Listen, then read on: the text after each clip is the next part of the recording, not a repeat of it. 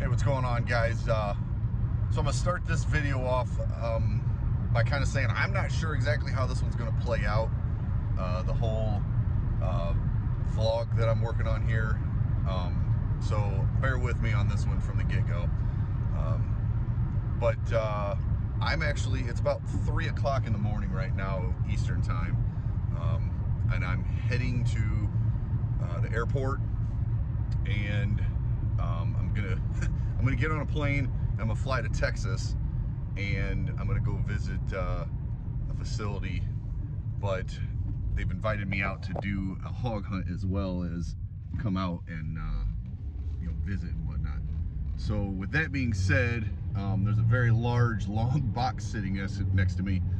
That's a firearms case.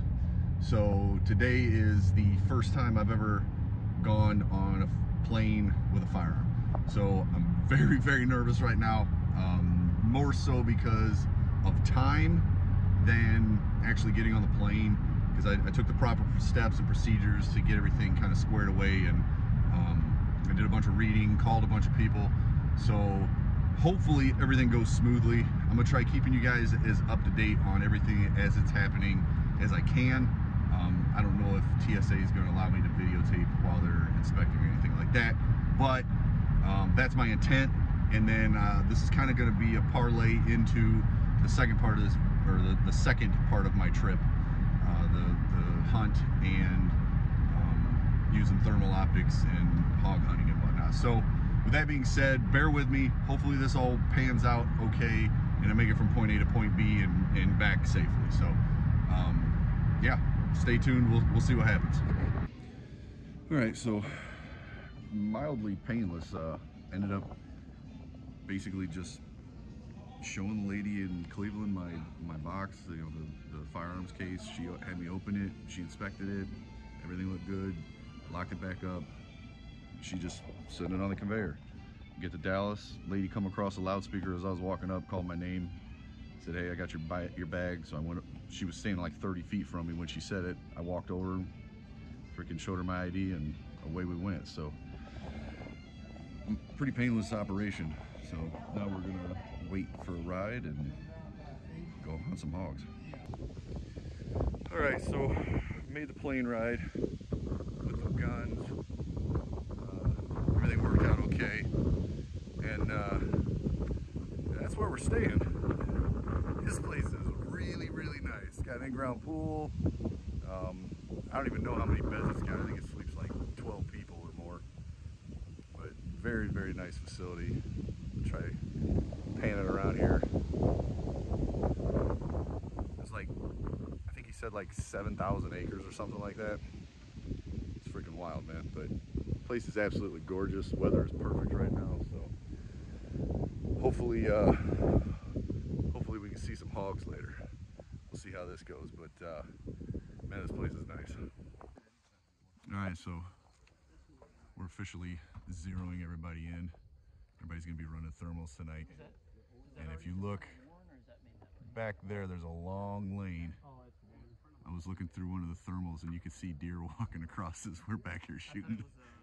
It's pretty wild, but yeah, hopefully we get some hogs on film tonight. All right, so we're out here for, we're at the short range. There's a few guys over at the long range right now, but as you can see, we got quite a bit of fun stuff out here to demo, T&E, try out, see what you like, see what's fun. There's some new stuff that's coming to market shortly. It's out here that I got to play with. It's pretty cool. So yeah, definitely a good time today.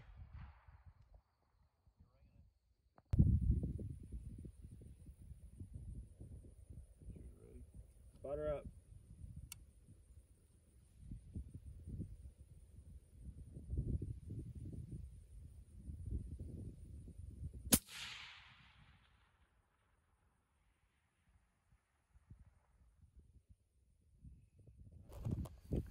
So we're having a little shooting competition, seeing who can get closer at 25.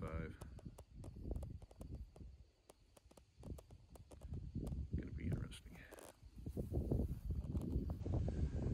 So it's the last morning here at the Sellmark Ranch.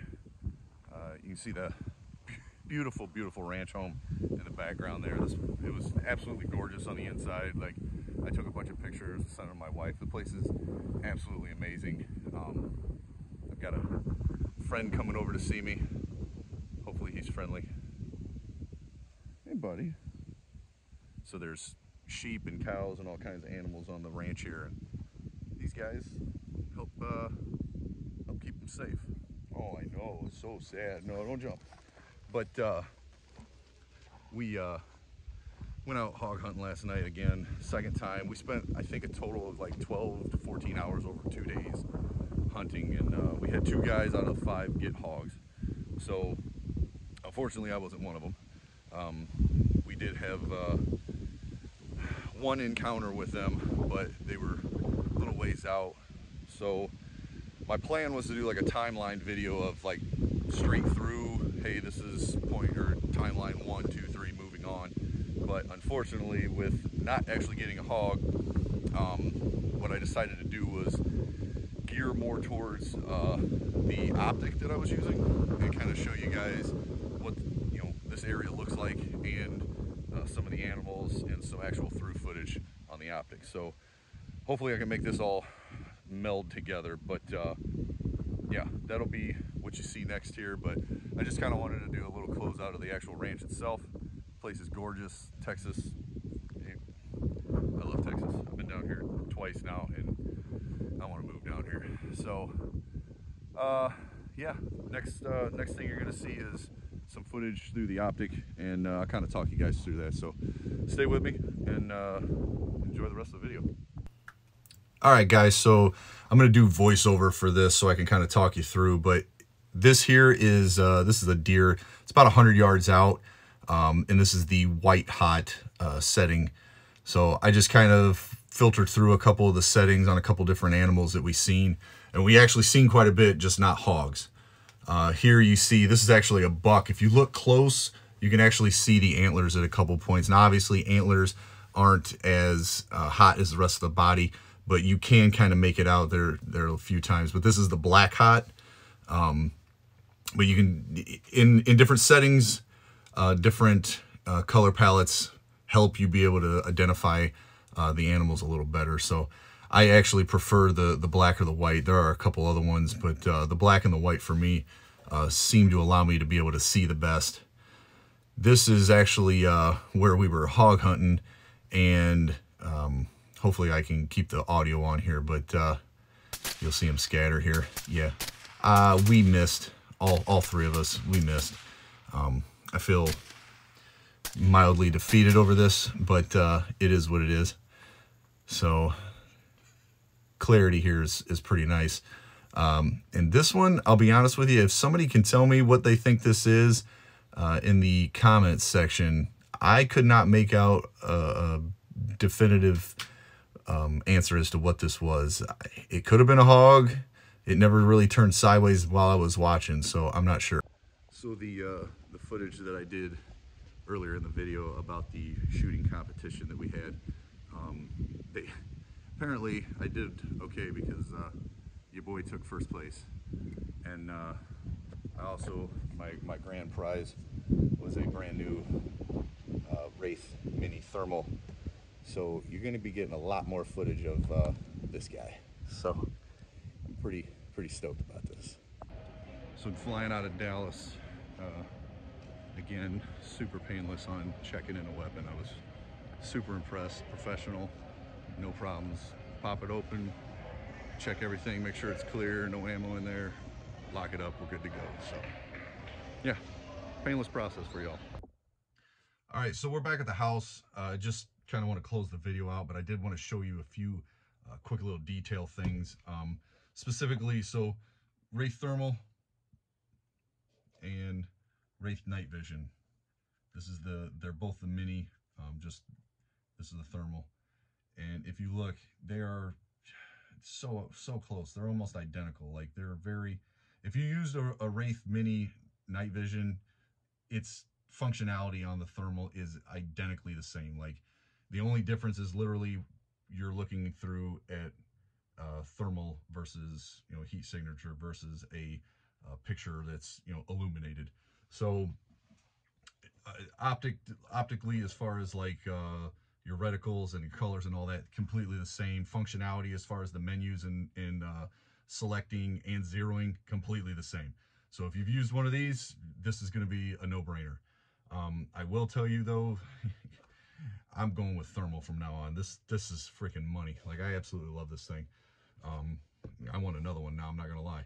But yeah, if you're looking to get into the thermal game, the MSRP on this on their website is $2,099. So coming in at a very at least in the thermal realm, affordable price range. Now, obviously, if you're not able to go that route, as I wasn't, this is what I opted for, was the night vision version. But still able to do a lot of night hunting with it. And actually, my intent is to have my monocular that I have mounted on my helmet on my left eye for scanning purposes and identification, and then have this on my gun so I can swap back and forth. But yeah, to close out the trip itself, had an absolute blast. Like, Texas, I freaking love going down there. I'm already talking to a couple buddies about trying to make a trip down, and, you know, plans and setting stuff up for the next time. But we had an absolute blast. The Sightmark team just knocked it out of the park. Food was great. The freaking accommodations were insanely good. Went out, you know, we weren't able to go out and hunt in the evenings and night, and you know, we shot all freaking day. Like, we went out just taking turns shooting and trying out different stuff. You know, we had the competition. Like, it was so much fun. So literally my only complaints are, number one, I didn't get a hog, and number two, I wish it was longer because I was having such a good time. And maybe be able to take my wife with me next time. But yeah, absolute blast of a time. I can't wait. Hopefully I get to go again.